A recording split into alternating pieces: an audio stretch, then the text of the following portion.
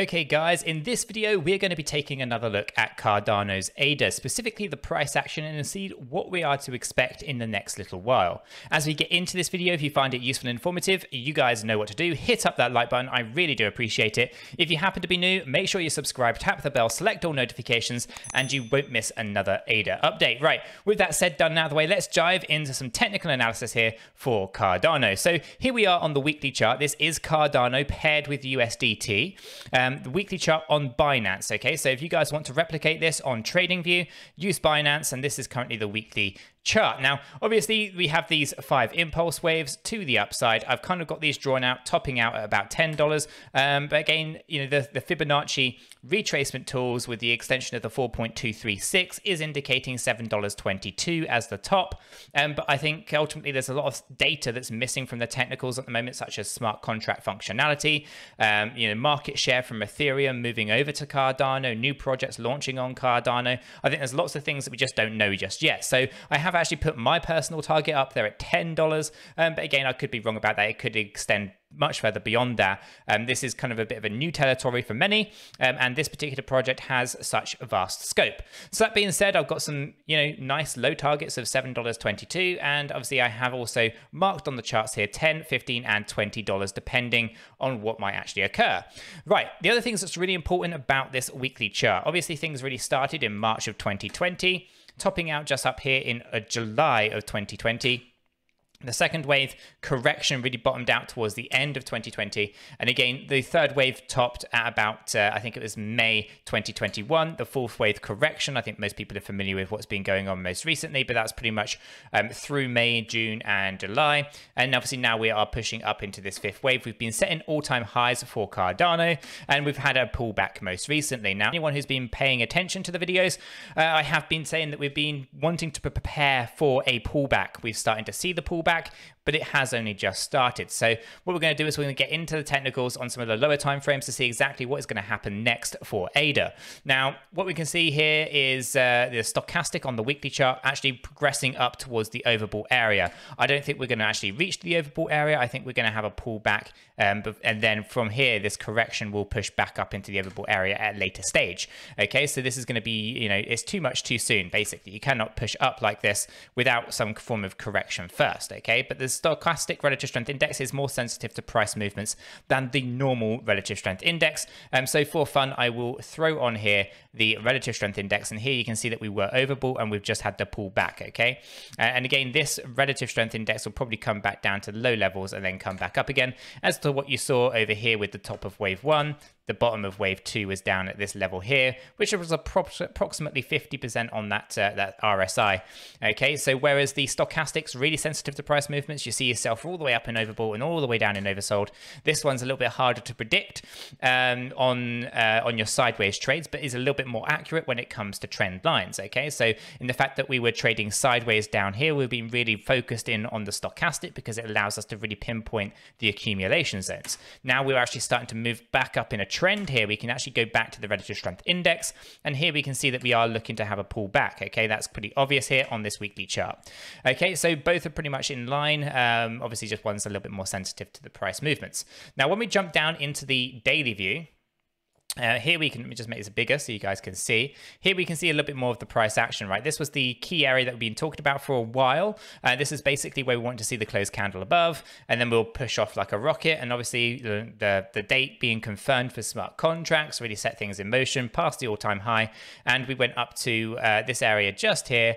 I think if I just get that on there, $2.97 as the high. And then we started to pull back right in the last 3 days. Now, what does that mean? Well, we take a look at the relative strength index. We can see that we were overbought.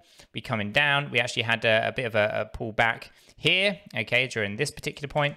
We then went back up into the overbought area, and then we started to see the correction. So we know that this correction took us down to just where we are right now, actually a little bit higher than where we are right now.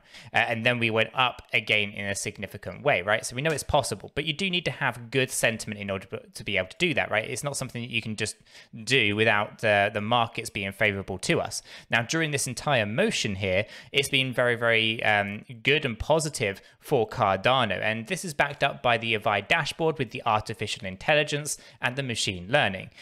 So on here, we actually can see that Cardano has actually dropped down a rating today, okay?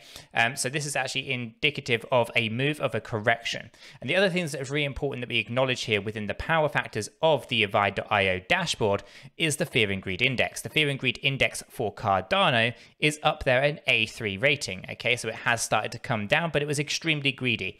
When it's extremely greedy, this is when you tend to see profits being taken and corrections start to happen, i.e. you want to sell when it's greedy and you want to buy when it's fearful, okay? That's generally the term that gets thrown around. Now, obviously, you don't buy all the fear, right? After we get finished with this bull run, we don't want to be buying the fear right away in the bear market. Instead, you need to be a little bit more selective over what fear you buy during a bear market. But generally speaking, when you're in a bull run, you can sell the greed and buy the fear, and you'll be fantastic, right? So it's important that we acknowledge that we are starting to slip down these ratings as some of the profits are being taken.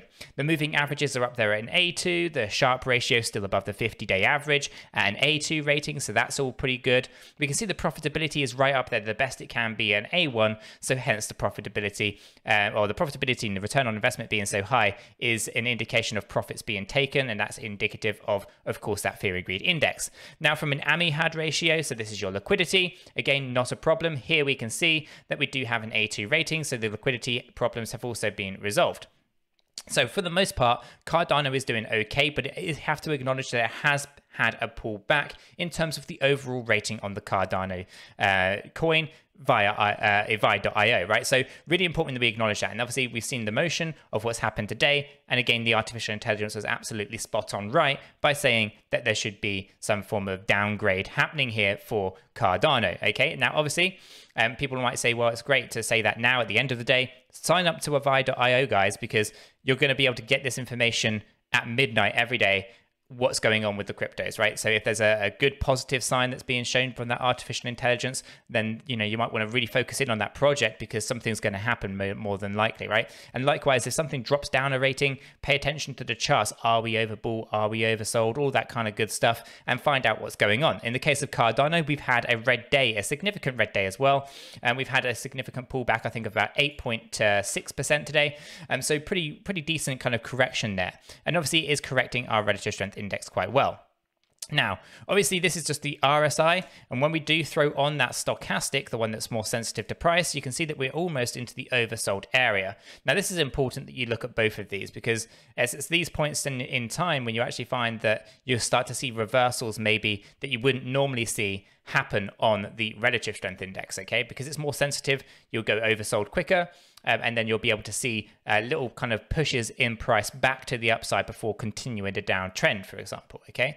So we know that on the relative strength index, there's lots of room to fall down on Cardano, and on the stochastic relative strength index, we are looking for a short-term push to the upside, okay? That's pretty obvious, and we can see that here.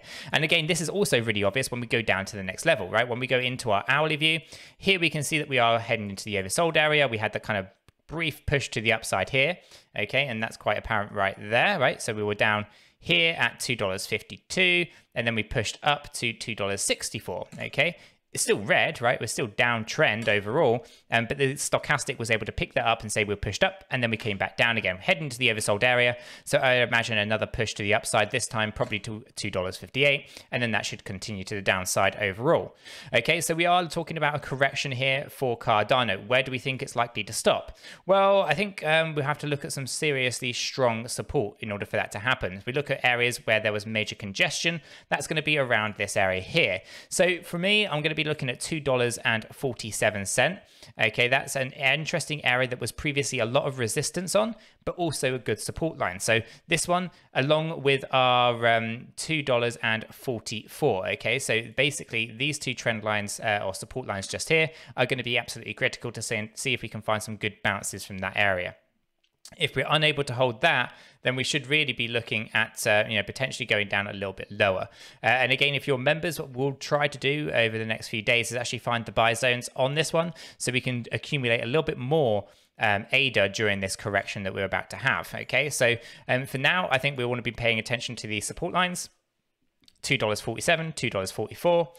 If those do fail, then $2.29 is a nice strong one that we've seen previously. And then from there isn't a lot to really stop it going back down to the 786 area. So from there, you've got to be quite cautious, right? But I think these are going to be strong supports for Cardano, as specifically as we start to edge even closer to the Cardano smart contract launch. Okay, so again, this is just profits being taken. Nothing to worry about. And again, if you're ever in doubt, always zoom out and take a look at what is going on with the weekly, right? Because this is where the big plays are happening. This is where the real money is made, and not getting too emotional of what happens on these correction waves.